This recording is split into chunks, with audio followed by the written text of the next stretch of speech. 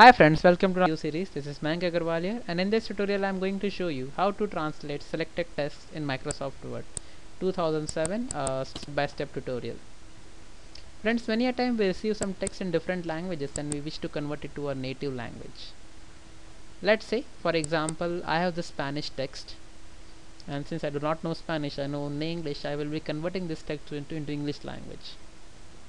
So first, select the part of the text that you wish to translate, either the full document or a paragraph, your choice.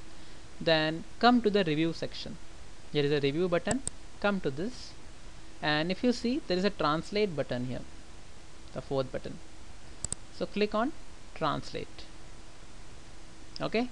The important thing in Microsoft Word is you should know the source language. Like, since I've taken this from net, I know it's a Spanish language. So I select Spanish, and my two languages in United States, since it's by default language of my Word, it automatically takes it. You can select your own native language. So if you see this word lingo, it's converted into English. All human beings are born free and equal in dignity and rights, and equipped with as they are reason and conscience, they must behave brotherly with the others. A very good quote. So to get the copy paste, you can just select this, right click on copy, and you can just write English equivalent as this. So once again, very short review. Select the text you want to convert, come to review, go to translate.